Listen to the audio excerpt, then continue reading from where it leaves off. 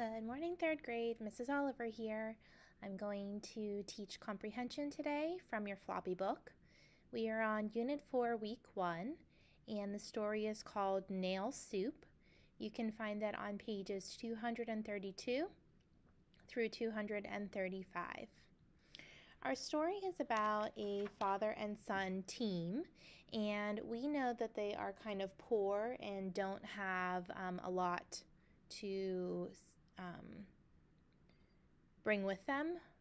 They're kind of travelers. They are going from place to place. They don't have a lot of food or money.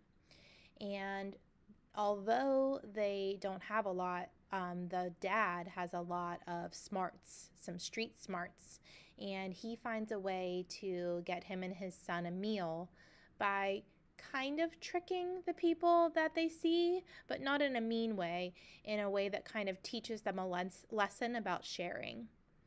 Our genre is folktale, which means those are stories that are passed down from person to person, kind of like storytellers. They often have some sort of lesson or guidance that you get after you read the story. It is fiction, it is not real.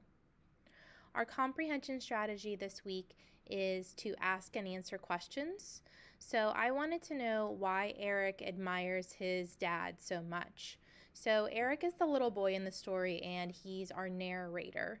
So if we look at some of the text evidence of what Eric says, I'm looking for the pronoun I, because that's when I know Eric is talking.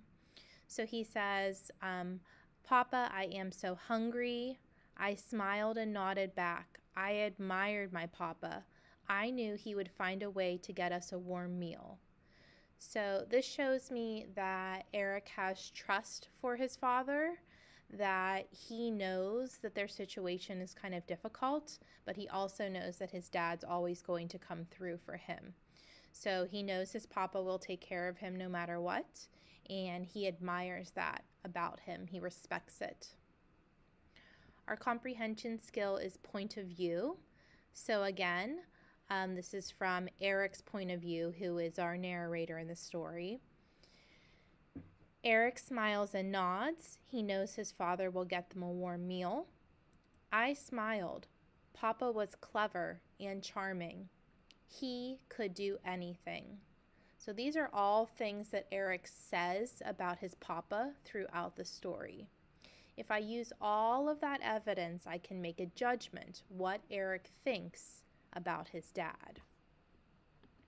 So Eric's point of view.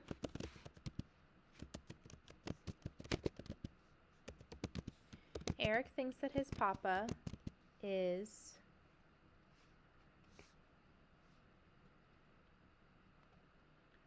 someone he can count on and will always take care of him.